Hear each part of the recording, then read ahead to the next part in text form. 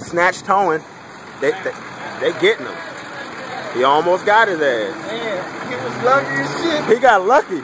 He got lucky, right? You got lucky, man. There you go. You saved him on that. Yeah. They saw that shit and got nervous. They saw that and got nervous. That's why, because once they saw that shit, they got scared. Hey, man, park over there, bro. Hey, he owe you some money for that shit. You know what I'm saying? Turn that motherfucker on. They almost snatched him. Oh, he owe your meal for that shit. They backed off when you turn that motherfucker on. Because they know they wrong as shit. Yeah.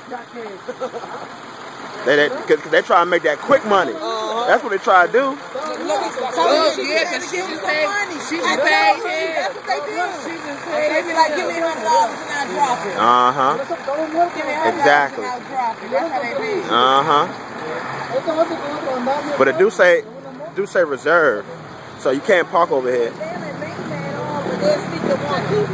Yeah.